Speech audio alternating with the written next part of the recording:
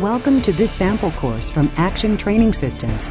All of the learning objectives included in the full course are listed on screen. You will be shown a sample of these sections in this demo. A complete listing of our course content is available on our website. Class C fires, or fires involving energized electrical equipment, are common on industrial sites and can be especially dangerous. The primary danger of energized equipment fires is the failure of response personnel to recognize the problem. Always assume electrical equipment and wires are live unless you can confirm otherwise.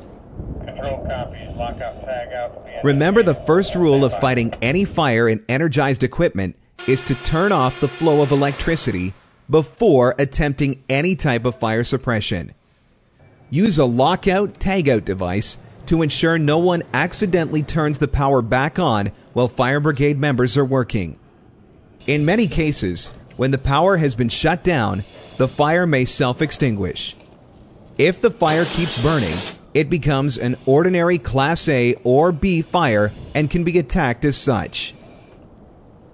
Fires in delicate electronic or computer equipment should be attacked with clean extinguishing agents, such as carbon dioxide or halogenated agents. Other agents, such as dry chemicals, can cause a considerable cleanup problem and can further damage sensitive equipment. Clean agent extinguishers have a very limited range, so you will need to get close to the fire before discharging the agent. Aim the extinguisher so that the discharge reaches the base of the flames and sweep the flame from the burning surface. Keep applying the agent even after the flames are extinguished to prevent reignition.